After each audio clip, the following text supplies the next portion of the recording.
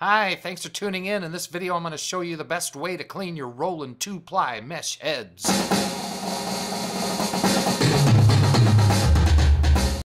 As you can see, I've already cleaned the snare, but now on to the yellow tom-toms and those dreaded white dots. I thought before we started cleaning them, you'd get a better idea of the yellowing on the heads against a white towel. Here are the 10-inch heads. And here are the 12-inch heads. There you go. Now, let's get started cleaning these things. First thing I'm going to try is Dawn dishwashing liquid. I know it's in a Palmolive container, but forgive me. I'm going to use a towel to put underneath the head so I don't pinch the bead and crush it by any way when I'm scrubbing on top of it very lightly. You can see I'm using a blue kitchen sponge. I'm using the scrubbing side. Putting it a little bit underwater. Not really liking it. It's seeing like it's a little bit cleaner than the yellowing on the other head, but not much better.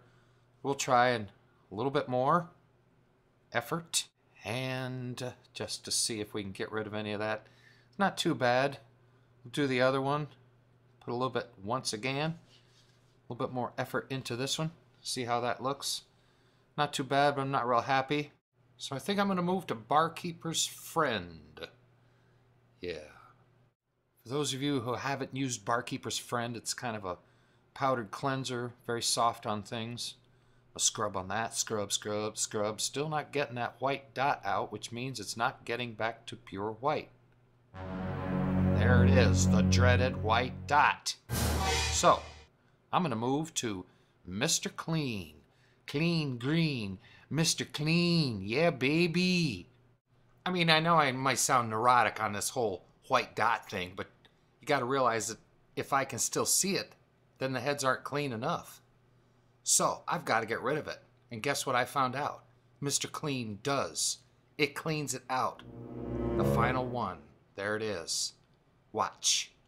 Bada bang, bada bing, bada bing, bada. And there we go, ladies and gentlemen. I have cleaned the Roland mesh heads.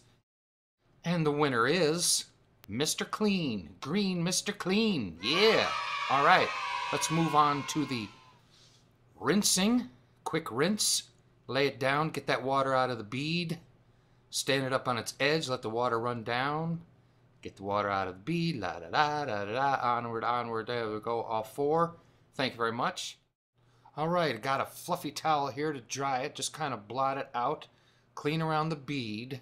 Then when you get finished, hold it up to the light. If you don't see any liquid in between the two plies, you know you're good to go. Does it feel nice and dry? There you go. No white dot. Nice and dry. Onward. Let's clean the next one. La la la, la la la, la la la. Thank you very much. Hold it up. Look, no white dot. And the next one. Onwards till we get all four over and over. Yes, hold it up. Check it out. See?